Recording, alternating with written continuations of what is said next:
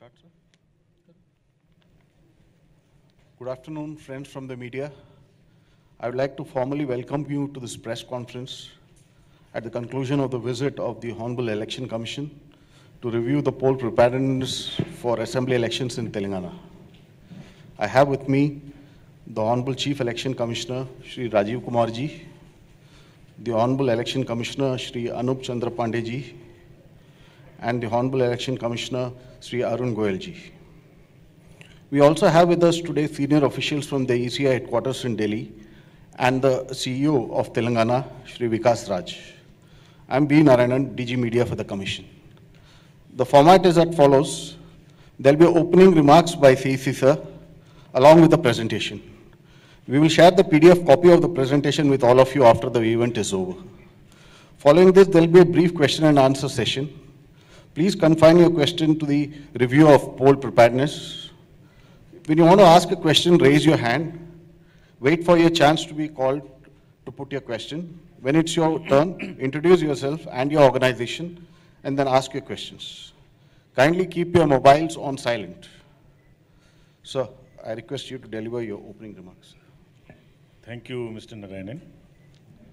Honorable Election Commissioner Shri Anup Chandra Pandey ji on my left, Honorable Election Commissioner Shri Arun Goyal ji on my right, CEO Telangana Shri Vikas Raj, officers from Election Commission, and friends from media in such a large number. Namaskaram, first of all, to all of you, and welcome to this press conference. On behalf of the Election Commission, I first of, in the very beginning, at the outset, through you, want to convey hearty greetings to all the residents of Telangana, our voters, and also appeal and call and request to all our voters in Telangana to participate in the forthcoming elections. In the festival of democracy, it is our earnest request to all of them to come to the booth and celebrate the festival of democracy. Friends, we have gathered here today to give you the brief on the preparedness and what we did in the last 2.5 days. As you know, Telangana is one of the youngest states in India, but it has a glorious history, really glorious history, and it presents a great example for India's composite culture, pluralism and inclusiveness, traditionality and the modern IT, all in one place. And we have really witnessed this in last 2.5 days. And no doubt it's a miniature India. And because of its own very plural and inclusive nature, and a classic example of unity in diversity. Friends, Election Commission is fully committed, without any doubt, to deliver free, fair, transparent and inducement-free elections. Inducement-free, I'll elaborate quite in detail in the later parts. So before coming to this, I'll once again request all the voters through you to please come and vote. All the urban area voters, all the youth, women, PVTGs, all included, PWD voters, 80+, everyone to please come and join in this celebration. Last 2 days, we met first the political parties. So I'll in brief give you what they told us, what were their expectations from us, and what is our response to their request made to us, suggestions made to us. Thereafter, Commission had meetings with the enforcement agencies, the central and state. I'll give you a detail of whom all we met and what did we tell them. Yesterday, whole day we met the SPs, DMs, Commissioners of Police and all other enforcement state level, district level agencies, followed by the meeting with the Chief Secretary, DGP and all senior officers of the state today, just before this press conference. I'll give you an overall view of all what transpired and what and how we are going to conduct it and address those issues. So coming to the political parties, we met the representatives of AAP, BSP, CPIM, BJP, Indian National Congress, AIMIM, Telugu Desam Party, and Bharat Rashtra Party. So what did they tell us? In summary, they told us that elections should be inducement free in Telangana. This was the first demand. They requested that money power, liquor, freebies distribution in the state should be curbed. Some said that voter ID card should be linked with Aadhaar, timely distribution of voter information slips, family members should be allotted to the extent possible the same polling station, ASD list and voter list should be provided to the parties, the expenditure limit of the candidate should be enhanced. One party mentioned that. Non-partisan action against any complaint irrespective of political party. Basically level playing field. Parties welcomed DCI's initiative of home voting for elderlies and PWDs. They requested for enhancing electoral participation in urban areas, also ensuring purity of electoral rolls. Deployment of CAPF on critical locations, deployment of micro-observers in the polling stations, especially in urban areas. Stop impersonation on poll day. Do webcasting of polling stations. Vigil over hate speech and social media. Uniform rate list for items across the state for including in the expenditure. So this is what is the overall suggestions given to us. I'll respond to them as and when either with this topic or in the end. So friends, coming to the overview of electors in the state of Telangana. As you know, there are 119 constituencies, of which 88 are general, 12 are STs and 19 are SCs. The total electors as per the roll published yesterday, and it is published in all the 5 poll-going states together on 4th of October. In Telangana, total electors are 3.17 crore, and very happy position that male and female are almost equal at 1.58 and 1.58 crores.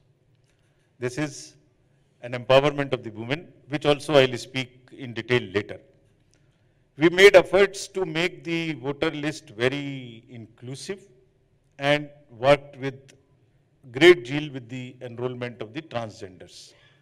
So we have been able to register 2557 transgenders, and persons with disability marked in our electors roll are 5,06,000. This is again our efforts to make our electoral rolls inclusive and include every section of the society. 80 plus voters are 4.43, of which 7,689 are 100 plus. This is again a very happy situation that we have the blessings of our seniors, 80 plus and 100 plus in these states, and they are all part of our voter list. Friends, another effort was made to include the young voters. So between 18 and 19, the young voters number is 8.11 lakhs, which is also a very encouraging trend.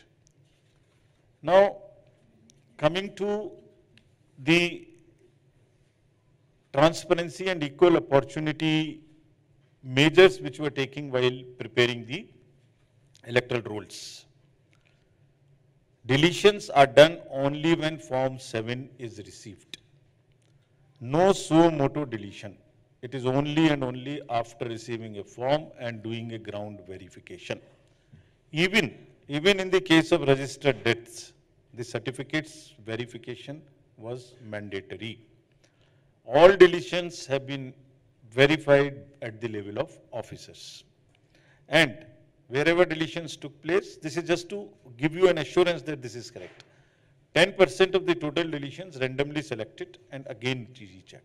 Further, wherever the total number of deletions in any constituency is more than 2%, this has to be mandatorily cross-checked and verified by the ERO. So, this is about the deletion part. Now, about the purity of the electoral rolls. So the overview is like 22 lakhs voters have been deleted through an intensive process of 222 and 23. This is part of making it a pure. Initially, I talked about inclusiveness. Now I'm talking about the purity. I'll also talk about the accuracy part of it. 14 lakh DAT duplicate voters deleted during 22 and 7.9 lakhs during 23. How do we then next? Now, there was a legacy issue in the state that many high-rise buildings, there were issues. So 757 teams were made for covering 4,605 RWAs, covering 14.57 lakh households. And 50,000 forms 6 and 8 were received, either to add the new voters or to make the corrections. Door numbers, address verifications having more than 6 voters across the state. This was another exercise which was taken. There were complaints here that one house number has many more voters. So you must have also been reading and reporting about this. So what was done? All households across the state which has more than 6 voters, that list was fetched from the system. So the number came to 7.66 lakh houses identified with over 75.97 lakh voters across the state. These were the number of voters which these households had, of which 4.15 lakh voters identified for address correction. So somebody's house was a different number, it was an oblique number, whatever, that was corrected. Transparency in this. So both, we have just said, vision of transparency in entire electoral process. Before that, while doing the electoral rolls exercise over 2 years, over this SSR 23 first and second, there were more than 1,000 meetings held with the representatives of the political parties at different levels, districts and the state, so that at every stage, whenever you publish, you receive claims, you have objections, you dispose of objections, at every stage you have a discussion and you have the transparency and disclosures.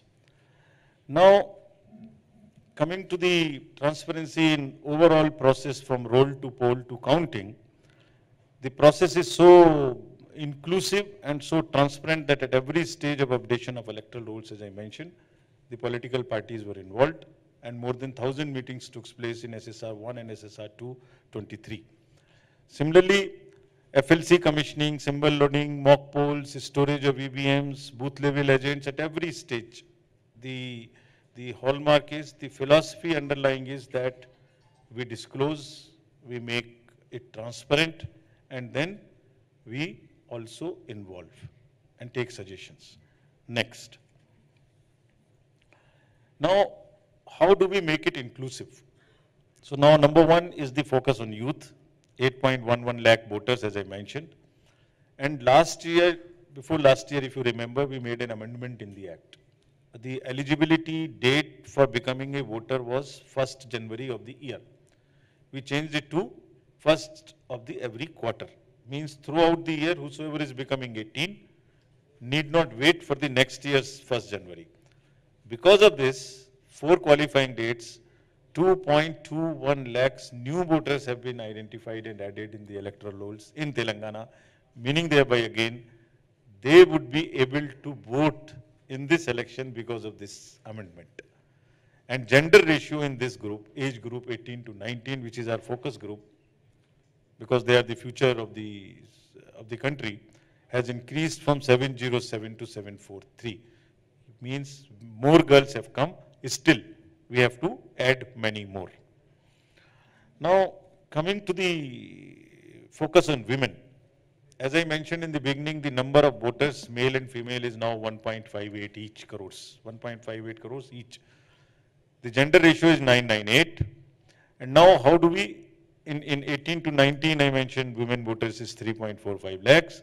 But now how do we ensure that they come and vote? So we are identifying 66 ACs where elector gender ratio is less than 1000. Average is 998, so we still want to work and make it, though it's almost 100% now, 1.58, 1.58, but still there are constituencies, 66, where it is less than 1000, and we are working on it. And similarly, there are 18,659 polling stations where women voter turnout rate is less than the male turnout rate. We are going to focus there also. So it is not only a happy situation of enrollment of women, young children 18 to 19, but also identifying constituencies where they are not for any reason able to come to vote, so that we go there, have an outreach, and request them to please come and vote. Friends, another aspect of the inclusion, I mean, if you look at the entire electoral roll, it has 18 to 19, it has 80 plus, it has 100 plus, it has PTGs, PBTGs, it has transgenders. So PBTG is what we did. We have 4 PBTGs in Telangana. This is also we are doing everywhere. Overall, to just inform you, there are 75 PBTGs in the country. We are doing it everywhere. As regards Telangana, there are Chenchu, Kolam, Thoti, and Kondareddy. Population being 59,583 and eligible 39,000. And happy to report, all of them are now our voters. This is the inclusive part. Nobody should be left behind. Every vote counts and every vote matters to us. We will go last mile to not only enroll, but also to request them and come and vote.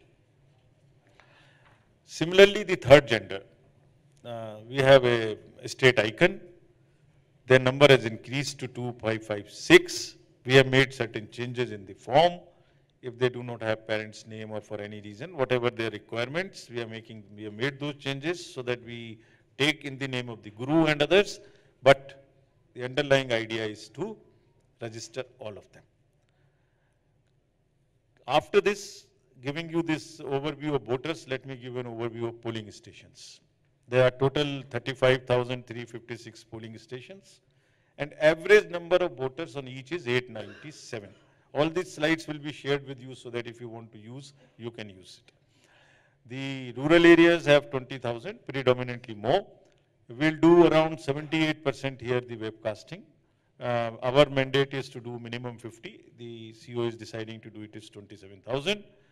We will have polling stations which will be exclusively managed by the persons with disability, with youth who are young, with women, and model PS. Why?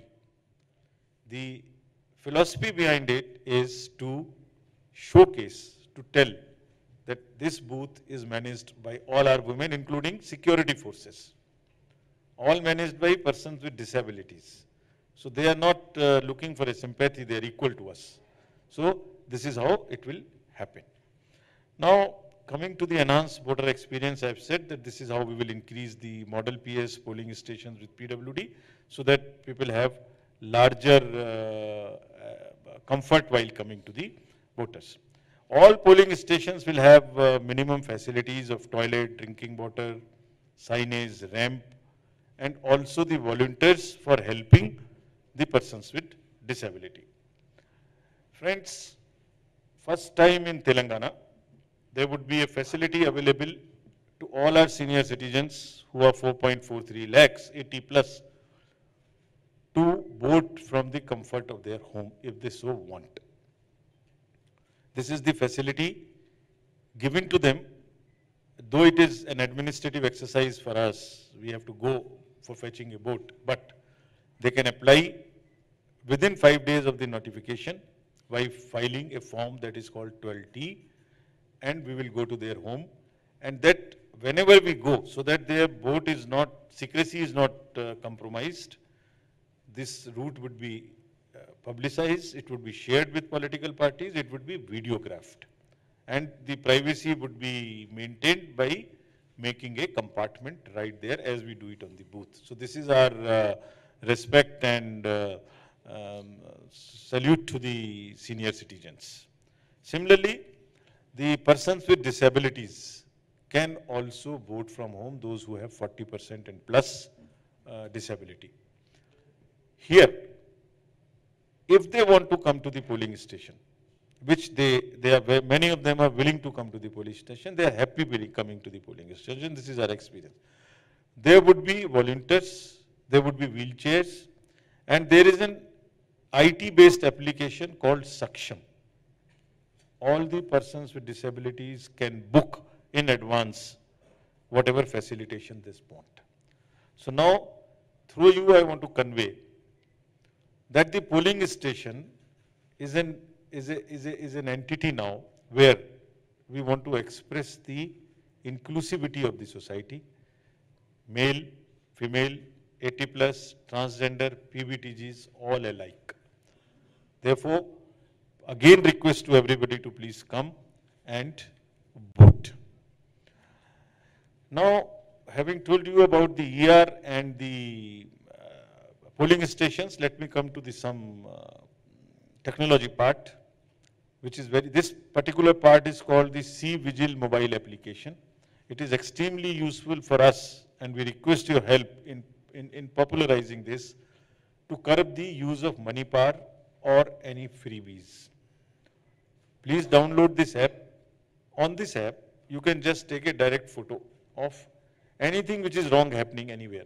If a voter or a candidate or anybody, any citizen who sees that something wrong is happening which is unethical from the purposes of from the point of view of the elections, like somebody is distributing money, somebody is distributing liquor or freebie or sari or cooker or whatever, take a photo or write a few sentences, post it.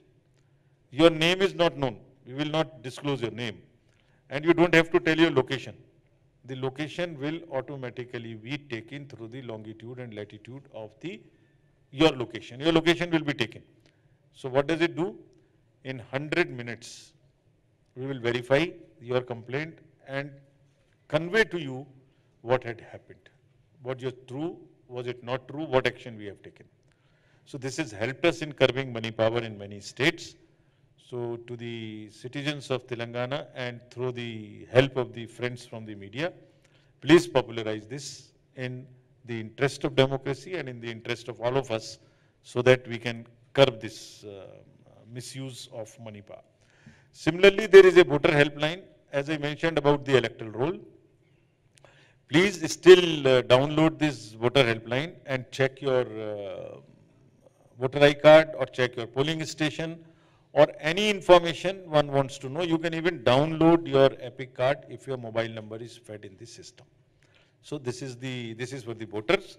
And the next application is for, again, the help of the citizens to know what is the know your candidate. After the, one is the Subhida portal. The one was for the voter, next is for the candidates. To make the level playing field available to the candidates. If I apply for a ground, for a public rally, the party which applies first should get it first. First in, first out. So on this application, this is to bring transparency so that the administration is not partisan. This Suvidha app can be used by all candidates. The next is again very important application, which again we want to request you to popularize, know your candidate. If any candidate has a criminal background, it is all available here for the voter to know and make an informed choice. The affidavit as filed by the candidate is available on this. So entire information is available. This is to encourage and this is to make the voter make the informed choices. Not only this, not only the candidate has to publish in 3 different occasions in the leading newspapers about the criminal background, also the political party will have to tell and publish why they selected a candidate with a criminal background. They also have to publish the reasons so that voters can make the informed choices. There is an urban apathy, again through you we would request, which is set in. The state voter turnout is 73%, but in urban areas it is quite less. So while we have identified 29 ACs in 8 districts with urban agglomerates, there are 24 of these in the GHMC area, and we have a mission 29 to increase the voting percentage in the urban areas. Now, friends, coming to the inducement part and telling you about the strict vigil on the interstate borders. There are 89 police checkposts. As you know, Telangana shares border with 4 states. We have 89 checkposts, total something like 148 checkposts in all, for 88 from police, commercial taxes, excise, forest, all put together, there are 148 checkposts. So now what have we directed for this? How do we curb the money power? We met for the inducement-free elections, we met all the enforcement agencies to give you a glimpse of whom all we met. State Police, State Excise, Central GST and Custom, State GST, Directorate of Revenue Intelligence, CISF, Income Tax, Enforcement Directorate, State Transport. This list would be given to you, RBI, Civil Aviation, Narcotics, Railways, Forest, everybody, whosoever is involved in enforcement activity was called. So what did we tell them? The first very, very loud and clear message was given to each one of them to act very strictly against the use of money power during elections. They were directed to almost drive the inflow and distribution of liquor, cash, freebies and drugs. This perception or actual reality of misuse of money power, freebies distribution by various political parties or candidates doesn't augur well for democracy. So we have very, very clearly given them this message, and not that they take action only against small peddlers. They have been asked to identify kingpins of each malpractice. Whosoever is big involved in liquor or drugs or this, they must identify. 48 checkposts which I mentioned would all be now be having CCTV coverage, which is to be looked at the control room. What is happening? Online cash transfers, banks have been also directed to keep a watch, so that through wallet and all, money doesn't transfer to the voters. SLBC, that is the State Level Banker Committee, through RBI, has been told specifically to not allow the cash dispensing vehicles to move after the designated hours. There are possibilities, and there are possibilities that those vans are used for carrying the cash. Special vigil, they have been asked to keep on ambulances, and even if they doubt on the government vehicles, if they feel that can be used to carry the irregular or illegal things. Similarly, there are airports and private and helipads in the state. All the helipads, all the airstrips outside the wherever the non-commercial and unscheduled flights land, where the parties come, candidates come, they will all be manned and checked. Again, an application has been made to coordinate the work of all the enforcement agencies, meaning thereby they don't work in silos. Their reports are available and they report to amongst themselves what is happening, and they report to us what are they doing. Similarly, directions were further given to the state enforcement agencies for what? The sensitive goods which can be used as freebies, essentially FMCGs and sarees and cookers and this, that. All the warehouses and godowns whichever are there in the state and which can store this, they have been asked to keep a vigil and check them. What have we further said? That the resources of excise, commercial taxes, police, all must be pooled. Even transport, buses ply without getting any checking done. Railways are also extremely critical for, should be checked thoroughly through the GRP and through the RPF. They have also been directed. Checking of cargo movements through non-scheduled charter flights, as I mentioned, will also be done by the district authorities wherever there are unscheduled flights landing. And then how do we monitor? We'll monitor it through a weekly report of actions taken by different agencies, each one of them. Income tax, ED, customs, excise, every one of them. District election officers and SPs have been directed that number one, if there is a grievance from a political party or the candidate, they must inquire and respond. This is to ensure that there is a level playing field. Whosoever makes a complaint, there must be an answer to this. Voter information slips, so that people are aware as to where their polling station is, should be distributed in advance, not before a day or two of the polling day, so that everybody is aware as to where his polling station is, because there were cases reported to us that even families in some cases are not in the same booth. So they are definitely within 2 kilometers, but still they must be aware as to where they are, and the VIS, voter information slip, must be distributed in time. EVMs and VVPATs and everything should be moved strictly in the official vehicles, nowhere anywhere else. The cases of paid news and any violation on social media is to be strictly checked and monitored by each district through the special cells which they will be forming for this purpose. Some exist, some they will further mention. Now, liquor outlets, they will check the liquor outlets also for any rising trend in the offtake. Means if the consumption was X, if it is suddenly becoming something, so this is to check the outgo from the duty paid and the official shops as well. And in addition, anything which is going beyond this. Police has been very strictly asked to execute all the non-available warrants whichever are pending, so that no miscreants remain outside till the elections are there, and they are in any case supposed to do this.